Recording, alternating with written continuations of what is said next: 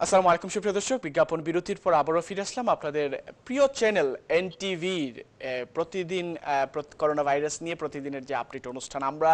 এই অনুষ্ঠানে আমরা বিশেষ করে বাংলাদেশের পরিস্থিতি নিয়ে কথা বলার জন্য বাংলাদেশ থেকে সম্মানিত অনেক অতিথি আমাদের সাথে সংযুক্ত হন স্কাইপের মাধ্যমে। আমি শুরু করার আমাদের অলরেডি দুটি সেগমেন্ট শেষ হয়েছে এবং শেষ সেগমেন্টে আমি আমাদের অতিথির সাথে কথা বলবো এবং সাথে সাথে আমাদের সাথে যারা জয়েন করেছেন আপনাদের সবাইকেও আমরা ধন্যবাদ জানাতে চাই এবং ধন্যবাদ জানাতে চাই আমাদের বিয়ানীবাজার থেকে আমাদের সহকর্মী বাবলু আমাদের জয়েন করে সংযুক্ত করার জন্য আমাদের তাজ রহমানের সাথে আমাদের সাথে জয়েন করেছেন ব্যারিস্টার রুমিন ফারহানা এবং আমাদের সাথে আছেন সাবেক সংসদ সদস্য শফিকুর রহমান, সাবেক সংসদ সদস্য সিলেট 2 এর শফিকুর রহমান চৌধুরী। আপনাদের সাথে অনেকগুলো বিষয় নিয়ে কথা বলেছি আমরা, কিন্তু এই বর্তমানে আমাদের অবস্থার প্রেক্ষাপটে কলাররা কিছু প্রশ্ন করেছেন যে প্রশ্নগুলো আসলেই গুরুত্বপূর্ণ এবং সেই বিবেচনায় আমরা কতটুকু এগিয়ে আছি সেগুলো একটা বিষয়। রুমিন ফারহানা, আপনার কাছে একটা প্রশ্ন রাখতে চাই। আপনি যেহেতু ব্রাহ্মণবাড়িয়ার মানুষ এবং ব্রাহ্মণবাড়িয়ার মেয়ে, আপনি নিজে বিএনপির সংসদ সদস্য বর্তমানে, আপনার অবশ্যই সেই বিষয়টা অবগত থাকা উচিত যে আমরা গত কিছুদিন আগে যে একজন ইসলামিক স্কলারকে নিয়ে জানাজার ক্ষেত্রে যে ধরনের সমাগম লক্ষ্য করেছি, সেইটা কি বাংলাদেশের মানুষকে আপনি বা ব্রাহ্মণবাড়িয়ার ওই সময়ের অবস্থাকে আপনি কি আপনার পক্ষ থেকে আপনি কি ধরনের কি বলবেন এই বিষয়টা নিয়ে? আমার এই বিষয়ে একটা বক্তব্য খুব স্পষ্ট যে যেই মানুষটিকে নিয়ে আমরা কথা বলছি, যার জানাজার লোক সমাগম নিয়ে আজকে আমাদের আলোচনা হচ্ছে, তিনি কিন্তু অত্যন্ত বড় একজন আলেম ছিলেন। তার নিজের প্রতিষ্ঠা করা মাদ্রাসা ছিল, সেখানে তিনি নিজের শিক্ষকতা করেছেন। হাজার হাজার ছাত্র তার কাছে শিক্ষা লাভ করেছে, পরে দেশের বিভিন্ন প্রান্তে ছড়িয়ে গেছে এবং তিনি রাজনৈতিক নেতাও ছিলেন, তিনি খেলাফতে মজলিসের নেতাও ছিলেন। সুতরাং জনমানুষ এবং গণমানুষের অত্যন্ত প্রিয় এবং কাছের মানুষ ছিলেন তিনি। এবং আপনি জানেন যে বাঙালি আবেগপ্রবণ জাতি, বাঙালি যাকে নেতা মানে, যাকে ধর্মীয় গুরু হিসেবে শ্রদ্ধা করে, তার জন্য কিন্তু তারা জীবন দিতে প্রস্তুত। এবং এখানে যে শুধু সরাইল বা আশুগঞ্জ বা ব্রাহ্মণবাড়িয়ার অন্যান্য উপজেলা থেকে লোক সমাগম হয়েছে তাই নয়, ব্রাহ্মণবাড়িয়ার আশেপাশে যে এলাকা গুলো আছে, যেমন হবিগঞ্জ আছে, সিলেট আছে, ওইদিকে নারায়ণগঞ্জ আছে, নরসিংদী আছে, অর্থাৎ বিভিন্ন জায়গা 6টি জেলা থেকে লোক সমাগম হয়েছে। এবং আপনি জানেন প্রশাসনের ব্যবস্থা নেওয়া হয়েছে, 3 জনকে সরিয়ে দেওয়া হয়েছে, ওখানকার থানার ওসি এসপি কে সরিয়ে দেওয়া হয়েছে। কিন্তু আমার কথা হচ্ছে যে যখন মব আসে, যখন শত শত হাজার হাজার মানুষ আসে, তখন কিন্তু অনেক সময় অসুবিধা হয়ে যায় প্রশাসনের পক্ষে সেই লোক সামাল দেওয়াটা। তবে এখানে যে বিষয়টি গুরুত্ব সহকারে আমাদের চিন্তা করা উচিত, সেটা হচ্ছে দেশে কিন্তু জেলায় জেলায় এখন লকডাউন হচ্ছে। এই লকডাউনের বাধা অতিক্রম করে প্রশাসনের চোখের উপর দিয়ে কি করে এত মানুষের সমাগম হলো, সেটা কিন্তু একটা প্রশ্নের দাবি রাখে। এবং আমরা বারবারই আনসারী সাহেবের জানাজার কথা বলছি, আমাদের ভুলে গেলে হবে না যে কয়েকদিন আগেই কিন্তু আওয়ামী লীগের একজন শ্রদ্ধেয় সংসদ সদস্য ইন্তেকাল করেছেন এবং তার জানাজাতে কি পরিমাণ লোক সমাগম হয়েছে সেটাও আমরা দেখেছি। এবং ব্রাহ্মণবাড়িয়ার সন্তান আমাদের আইনমন্ত্রী, তার মাও 2 দিন আগে ইন্তেকাল করেছেন, আজকে বোধহয় 3 দিন হলো, সেখানেও কিন্তু ব্যাপক লোক সমাগম হয়েছে। এবং আমরা যদি অনুষ্ঠানগুলোর কথা বাদ দিই, রুমিন ফারহানা সেই বিষয়ে একটা বিষয় বলতে চাই, যেটা আপনি বলছিলেন আওয়ামী লীগের আগে যখন দেশে ভয়াবহভাবে করোনা ছড়াচ্ছে, তখন কেন সমস্ত দেশের বিভিন্ন প্রান্ত থেকে আমরা শত শত গার্মেন্ট কর্মী, হাজার হাজার গার্মেন্ট কর্মীকে বেতন দেওয়ার নাম করে ঢাকায় আনলাম এক রাতের মধ্যে, আবার এক রাতের মধ্যে তাদেরকে ফিরিয়ে নিয়ে গেলাম। তো দেশে যখন এই ধরনের পরিস্থিতি হয়, যেখানে আমরা বাজার কন্ট্রোল করতে পারছি না, রাস্তায় জনসমাগম কন্ট্রোল করতে পারছি না, আমরা গার্মেন্ট কর্মীদেরকে নিয়ে একটা 9-6 খেলছি, যেখানে এখনো বহু জায়গায় গার্মেন্ট শ্রমিকরা বেতন পায়নি, বেতনের না পাওয়ার কারণে তারা বিক্ষোভ করছে, সেই বিক্ষোভে তারা কোন রকমের কোন নিয়ম কানুন মানছে না। রুমিন ফারহানা আসছে আপনার কাছে, রুমিন ফারহানা আপনার কাছে আবারও আসছে, আমাদের একজন কলার লাইনে আছেন। সেখানে কেন খালি হ্যালো কলার, কে আছেন লাইনে? আসসালামু আলাইকুম। আসসালাম জি, আপনার পরিচয় দিয়ে প্রশ্ন করুন প্লিজ। আচ্ছা, আমি আমার নামটা বলতে চাচ্ছি না, কিন্তু আমি যে একটা জিনিস সেটা বলতে চাই। রুমিন ফারহানা আমাদের একজন কলার লাইনে আছেন।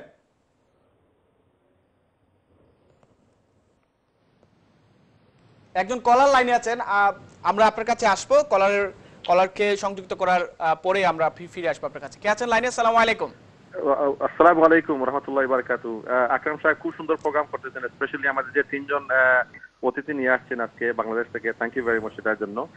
আমি আমার পরিচয়টা দিচ্ছি না, আমি দু একটা জিনিস শুধু বলতে চাই যে সর্বপ্রথম thanks to the government that they are not blaming BNP and Jamaat for the coronavirus.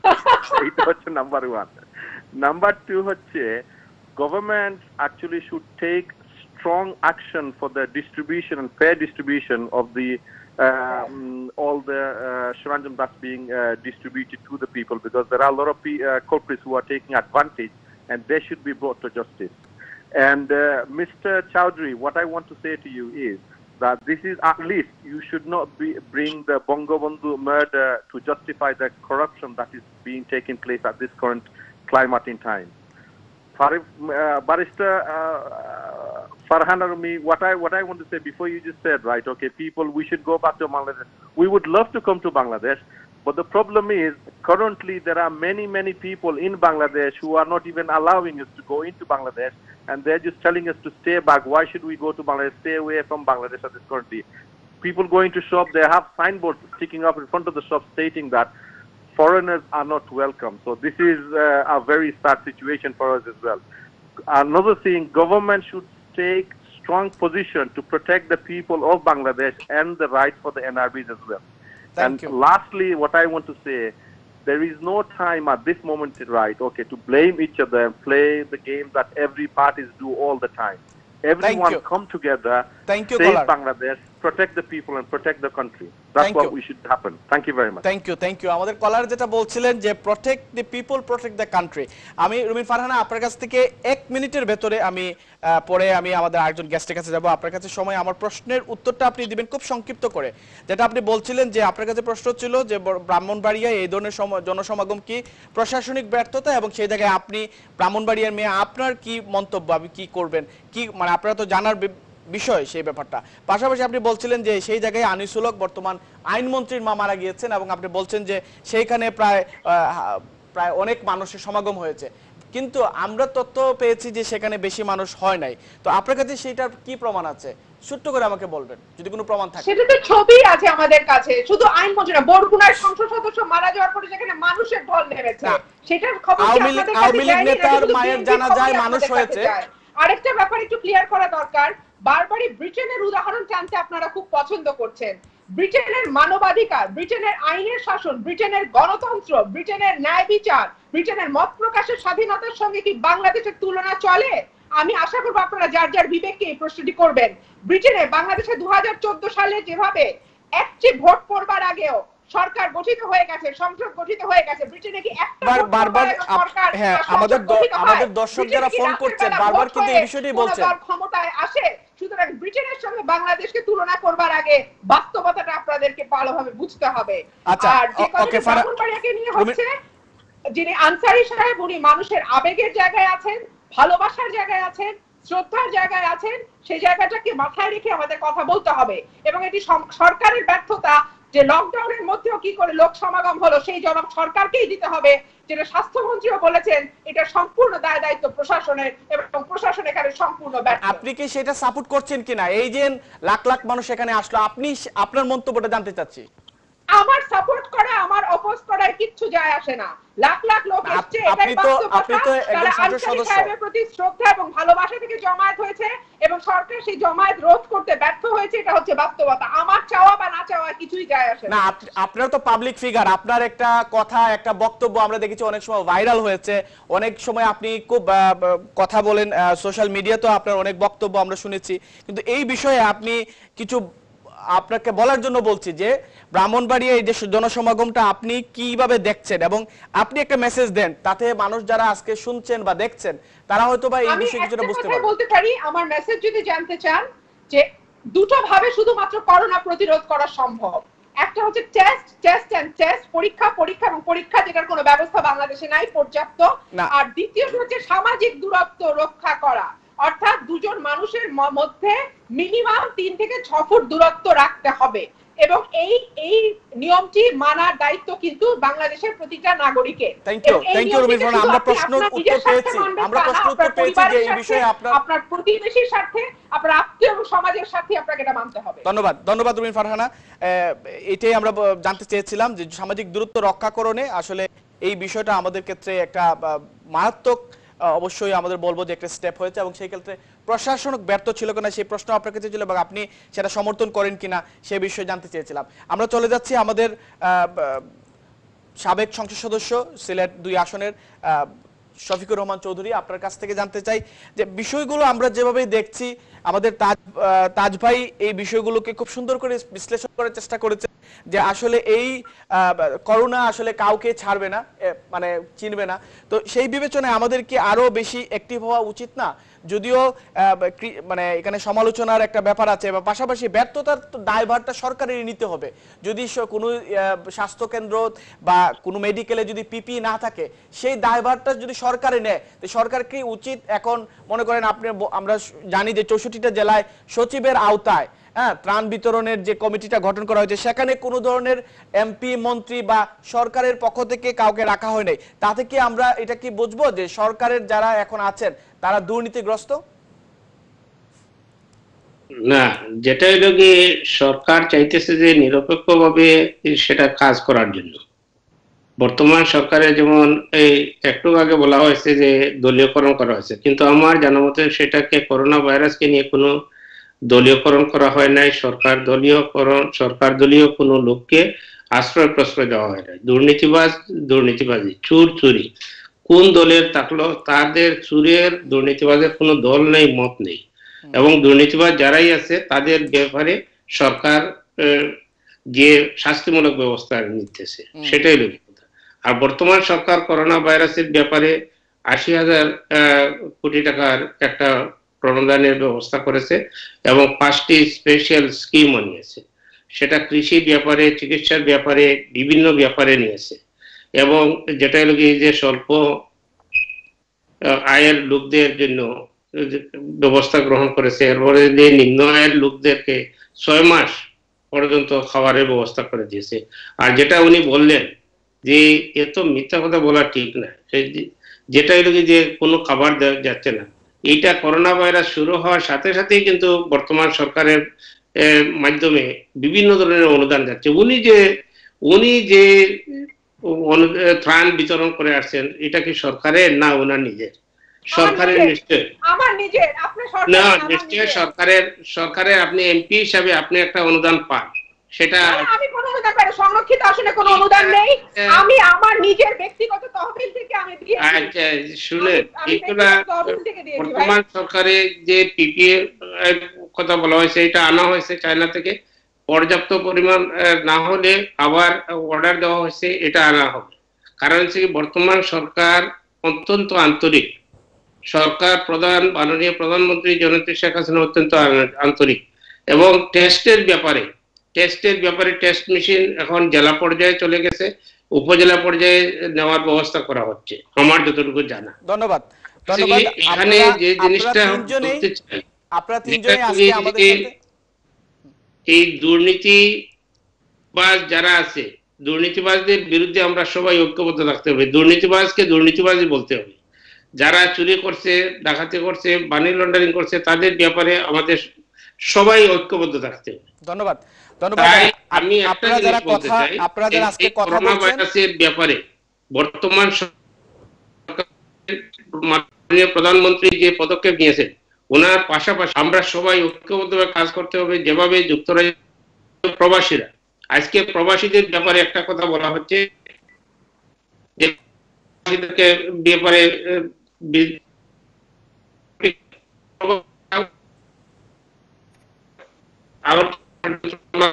Shafiq ভাই আপনাকে আমি ভালো করে শুনতে পাচ্ছি না। আমি চলে যাচ্ছি আমাদের তাজ ভাই, আমাদের শফিক ভাই আপনাকে ধন্যবাদ। আমাদের হাতে সময় একেবারেই কম, আমরা চলে যাব, আমাদের প্রোগ্রাম শেষ হয়ে যাবে। আমরা আমাদের অন্যান্য অতিথি যারা আছেন তাদের কাছ থেকে বিদায় নিয়ে নিব। তাজ ভাই আমাকে শুনতে পাচ্ছেন? যুক্তরাজ্য প্রবাসী এবং বাংলাদেশ অবিচ্ছেদ্য এবং তাদের মধ্যে ধন্যবাদ ধন্যবাদ শফিক ভাই। তাজ ভাই, আমি তাজ এলাকায় এলাকায় অনুদান দিয়ে যাচ্ছে সরকারের পাশাপাশি। জি। আমি যেটা অনুরোধ করব যে সব কিছু ভুলে গিয়ে আসুন তাজ ভাই, আমরা সবাই মিলে এই দেশটা শফিক ভাই আপনাকে আমাদের ধন্যবাদ। সবার। শফিক ভাই আপনাকে ধন্যবাদ। আমি তাজ ভাইয়ের সাথে একটু কথা বলতে চাই। তাজ ভাই, আমরা একেবারেই প্রোগ্রামের একেবারে শেষ পর্যায়ে চলে এসেছি। আমরা আপনারা হয়তো জেনে থাকবেন যে এই স্টুডিওতে আমরা কানেক্টেড করেছিলাম বাংলাদেশ থেকে, এবং আমাদের সাথে পার্থ ছিলেন এবং শামীম ওসমান এমপি ছিলেন, এবং তারা প্রবাসীদের উদ্দেশ্যে, প্রবাসীদেরকে হেনস্থা করার উদ্দেশ্যে তারা ক্ষমা প্রার্থনা করেছেন। এটা সরাসরি লাইভে ক্ষমা প্রার্থনা করেছেন।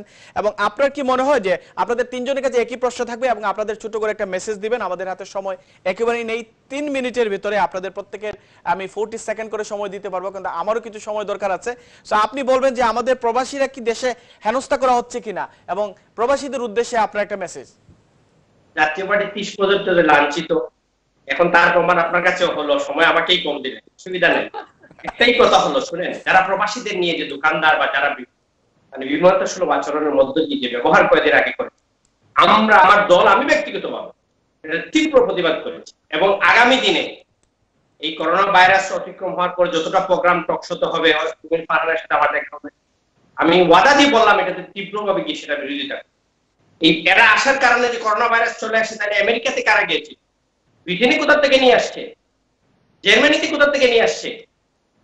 এটা বিদেশি প্রবাসী বাঙালি যারা আছে তাদেরকে নিয়ে কথাবার্তা বলা। বাংলাদেশে আজকে আমি যেখানে বসে আছি, প্রবাসী অধ্যুষিত এলাকা, আপনি জানেন মোর দেন 5 to 7 টাইমস ত্রাণ বিতরণ করা অলরেডি হয়ে গেছে যুক্তরাজ্যের টাকা থেকে।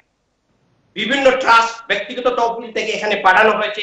আমাদের গ্রামে কোনো ত্রাণের কোনো অভাব নাই, রাদার বেশি হওয়ার কারণে কিছু বিক্রি করা শুরু করে দিই। তাই প্রবাসীদের নিয়ে সমালোচনা যারা করে তাদের মনে রাখা উচিত, বাংলাদেশের গার্মেন্টস এর পরে দ্বিতীয় বৃহত্তম ফরেন রেমিটেন্স যেটা রিজার্ভ হচ্ছে আমাদের বাংলাদেশ ব্যাংকে, সেটা কিন্তু প্রবাসীদের মাধ্যমে। ধন্যবাদ ধন্যবাদ তাজ ভাই, সুন্দর সুন্দর সুন্দর বক্তব্য রেখেছেন। রুমিন ফারহানা, তাজ ভাই ধন্যবাদ।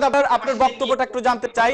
আপনি বলছেন যে প্রবাসীরা সবাই, তাজ ভাই আপনাকে ধন্যবাদ, ধন্যবাদ আপনাকে। রুমিন ফারহানা, আপনার বক্তব্যটা একটু জানতে চাই। দেখুন, বাংলাদেশের অর্থনীতির চাকা যারা সচল রেখেছেন, আমাদের সেই প্রবাসী ভাইদের ব্যাপারে আমরা শুরু থেকেই কথা বলছি। আমি যেখানেই সুযোগ পেয়েছি আমি বলেছি, এবং এটা তো শুধু করোনা কাল নয়, তাদেরকে ধারাবাহিকভাবে বিভিন্ন সময় হেনস্থার শিকার হতে হয়েছে। বিশেষ করে যারা মধ্যপ্রাচ্য থেকে আসেন, আমাদের সেই প্রবাসী ভাইদেরকে সবসময় নানান রকম বিমানবন্দরে নানান রকম হেনস্থার শিকার হতে হয়। সেই বিষয়গুলো আমি সবসময় তুলে ধরেছি। এবং আমাদের দেশের অর্থনীতির চাকা যারা সচল রাখে, তাদের সঙ্গে কোন রকমের কোন দুর্ব্যবহার করবার স্পর্ধা আসলে কারোরই থাকা উচিত নয়। তবে একই সঙ্গে আমরা এটাও মাথায় রাখবো যে এখন যেহেতু বৈশ্বিক মহামারী চলছে, আমরা যে যেখানে আছি আসলে আমরা আমাদের সেখানেই রাখি, সেখানেই কোয়ারেন্টাইন থাকি, নিজের স্বার্থে, অপরের স্বার্থে, দেশের স্বার্থে, সবার স্বার্থে। ধন্যবাদ ধন্যবাদ, ভেরি গুড। শফিক ভাই, আপনার শেষ বক্তব্য। আপনার কাছে আমাদের হাতের সময় ওভারটাইম চলে গেছে। তাজ ভাইকে আমাকে বেশি দিতে হয়েছে, রুমিন ফারহানাকে কথা বলতে হয়েছে। আপনি এখন 40 সেকেন্ডের ভিতরে একটু শেষ করতে হবে।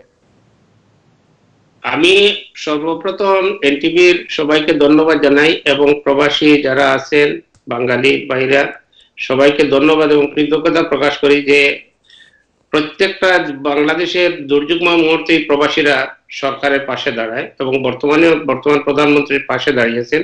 যে এই 2-1টি বিচ্ছিন্ন ঘটনা যারা ঘটিয়েছে, যারা এই মন্তব্য করেছে, তাদের ব্যাপারে আমাদের অনুরোধ, সরকার তাদের ব্যাপারে ব্যবস্থা গ্রহণ করা হবে এবং প্রশাসনিকভাবে তাদের ব্যাপারে ব্যবস্থা গ্রহণ করা হবে।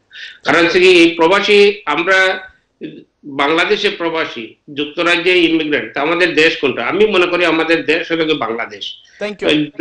10 টাকা রুজু করলে পরে সেই টাকাগুলা দিয়ে আমরা বাংলাদেশে জায়গা করি, বিল্ডিং করি, আত্মীয়-স্বজনকে সাহায্য সহযোগিতা করি এবং বাংলাদেশ সরকারকে সাহায্য করি। থ্যাংক ইউ আমি মনে করি আমাদের ভাই, থ্যাংক ইউ শফিক ভাই। রুমিন ফারহানা, ব্যারিস্টার রুমিন ফারহানা, আপনাকে স্পেসিফিক্যালি আমি একটা কথা বলে শেষ করতে চাই যে আপনার কিন্তু ফেসবুকে অনেক ফলোয়ার আছেন। আপনাদের উচিত হবে বর্তমান সময়ে, আপনারা যদি কোথাও কোয়ারেন্টাইন থাকেন বা ঘরে বসে থাকেন, আপনাদের উচিত হবে যে আপনাদের ফেসবুক পেজগুলো থেকেও আপনারা দেশের মানুষের উদ্দেশ্যে কিছু বলবেন। ব্রাহ্মণবাড়িয়ার মেয়ে হিসাবে আপনাকে আশা রাখবো যে আপনি ব্রাহ্মণবাড়িয়ার বর্তমান সময়ের পরিস্থিতি নিয়ে বা এই যে জানাজা নিয়ে এগুলো নিয়েও আপনি একটু কথা বলবেন। ধন্যবাদ আপনাদের তিনজনকে, এবং আপনাদের তিনজনেই আমাদের সাথে জয়েন করার জন্য, আমাদের প্রবাসীদের উদ্দেশ্যে কথা বলার জন্য আপনাদেরকে অসংখ্য ধন্যবাদ জানাচ্ছি। ভবিষ্যতে আপনাদেরকে নিয়ে আসার চেষ্টা করব। আর আমাদের করোনা পরিস্থিতিতে আপনারা সবাই ভালো থাকবেন, কাঁধে কাঁধ মিলিয়ে সবার সাথে কাজ করব ইনশাআল্লাহ। সবাই ভালো থাকুন, আপনাদেরকে অসংখ্য ধন্যবাদ জানাচ্ছি। সুপ্রিয় দর্শক, আজকে যাদের সাথে আমরা কথা বলছিলাম বাংলাদেশ থেকে সংযুক্ত ছিল আমাদের আজকের প্রোগ্রামে, আপনারা দেখেছেন ওনারা বিশেষ কিছু বিষয় নিয়ে কথা বলেছেন। আমাদের কলার যারা আপনারা সুন্দর পরামর্শ দিয়েছেন। আমরা এই বিষয়গুলো নিয়ে বাংলাদেশের বর্তমান পরিস্থিতি মোকাবেলায় একসাথে কাজ করার এই যে মেসেজটা আমরা পেয়েছি, সেই মেসেজটা আশা করি বর্তমান সরকার সেই মেসেজটা আরো বেশি সবাইকে নিয়ে কাজ করার জন্য উদ্যোগী হবে, এবং সেই পর্যন্ত আমরা এই আশাবাদ ব্যক্ত রেখে আজকের মতো এখানে বিদায় নিচ্ছি। সুপ্রিয় দর্শক, পরবর্তীতে আমাদের আবারও দেখা হবে এই করোনা ভাইরাস আপডেট প্রোগ্রাম নিয়ে, অথবা আমাদের আরো অনেক গুরুত্বপূর্ণ ইনফরমেটিভ প্রোগ্রামগুলো নিয়ে। সেই পর্যন্ত সবাই ভালো থাকুন। আমি আকরামুল হুসাইন ছিলাম আপনাদের সাথে। আসসালামু আলাইকুম ওয়া রাহমাতুল্লাহি ওয়া বারাকাতুহু।